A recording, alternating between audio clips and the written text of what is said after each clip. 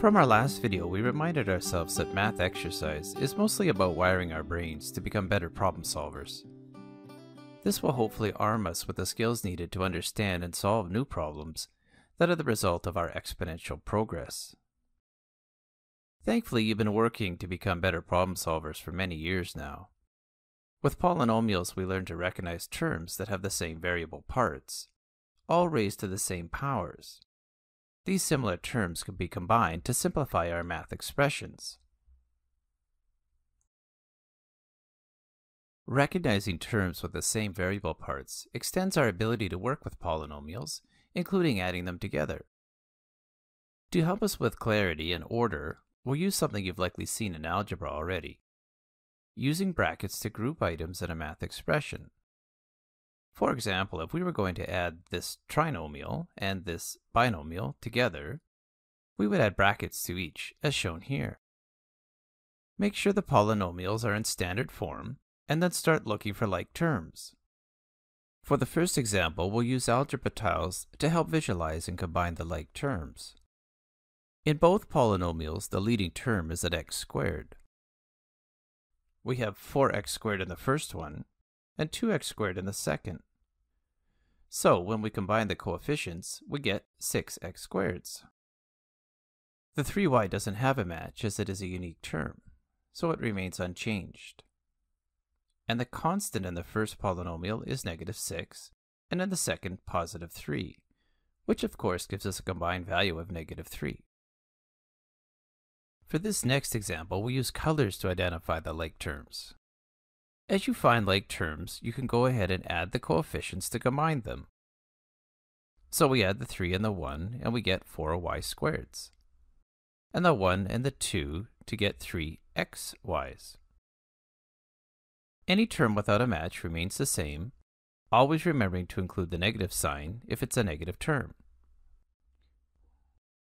Our constants combine to be 2, and we are done. In the example we just did, you could use shapes to help you sort like items as well. Find something that works for you. Here's an example of how it might look.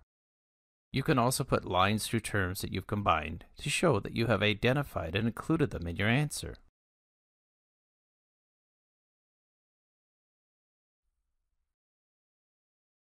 As the number of polynomials increases, or they get more complex, you may want to consider rearranging them vertically to add them together.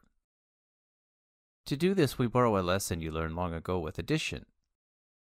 When you went beyond simple addition, you learned to stack the numbers vertically to make it easier and more accurate to combine them. As a young mathematician, you were careful to line up the ones with the ones column, the tens with the tens column, etc., etc. Then each column was summed below. In this example, we have 1,478. We can use a similar strategy when adding polynomials if we replace the columns dedicated to place values with columns for matching terms. Let's try the last example we did using this strategy. Give each term a column for the first polynomial, making sure to include negative signs for negative terms. Then line up the matching terms for the second polynomial in the row below. You may have noticed we have a space without a term. This is similar to a number where one of the place values has no value, so 0 is needed to make sure the columns still line up. You could put a 0 value in your table, but it's perhaps more helpful just to see the concept. Hopefully you can see that if you extended the columns, or the rows, you could tackle adding just about any combination of polynomials. Now we can add the terms vertically and write the combined values below. As you can see, this is of course the same answer we got adding them horizontally.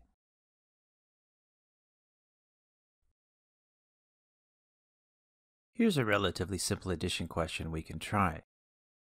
What terms are matching? We have two pairs of like terms. We can add the coefficients of the leading terms and combine the constants in our answer, always making sure not to leave out any unique terms.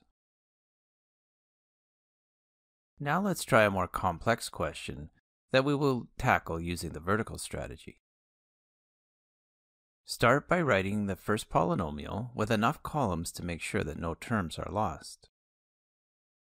Note that even though the first polynomial doesn't have a constant term, we need to make sure we include an extra column as they are found in the others.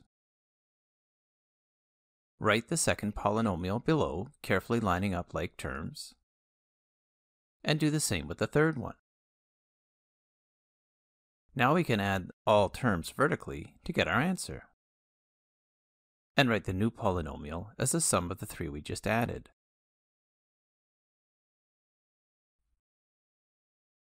Adding simple polynomials can be done like adding simple integers. Find the like terms and combine coefficients and constants to solve. But, just like we would for adding more challenging numbers, as the polynomials get more complex, it is advisable to add them vertically for accuracy. You can see and will continue to observe with our next few lessons, much of what we're doing is extending and finding new applications for the basic skills you've been learning for many years. In our next lesson, we'll introduce subtracting polynomials.